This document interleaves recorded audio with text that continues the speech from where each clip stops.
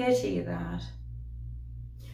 Hear them down in Soho Square, dropping H's everywhere, speaking English any way they like. You ask them, did you go to school? What do you take me for, a fool? No one taught them take instead of tyke. Hear a Yorkshireman or worse, hear a Cornishman converse. I'd rather hear a choir singing flat.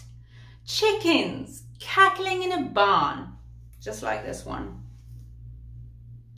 I ask you, sir, what sort of word is that? It's ow and gar that keep her in her place, not her wretched clothes and dirty face. Why can't the English teach their children how to speak? This verbal class distinction by now should be antique.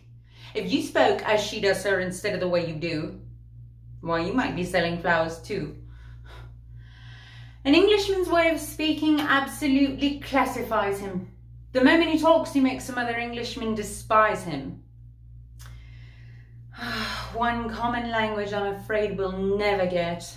Why can't the English learn to set a good example to people whose English is painful to your ears? The Scotch and the Irish leave you close to tears. There are even places where English completely disappears, where in America they haven't used it for years. Why can't the English teach their children how to speak?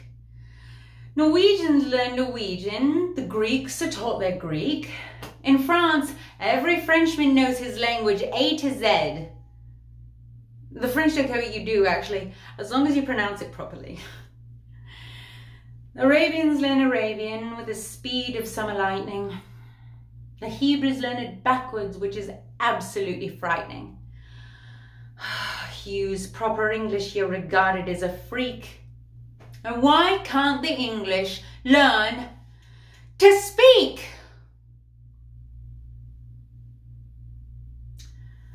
Do you see this creature with her curbstone English? The English that will keep her in the gutters till the end of her days?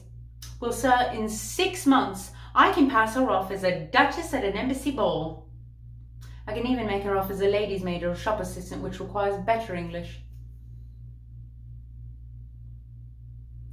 Yes, you squashed cabbage leaf. You disgrace to the noble architecture of these columns, you incarnate insult to the English language. I can pass you off as the Queen of Sheba.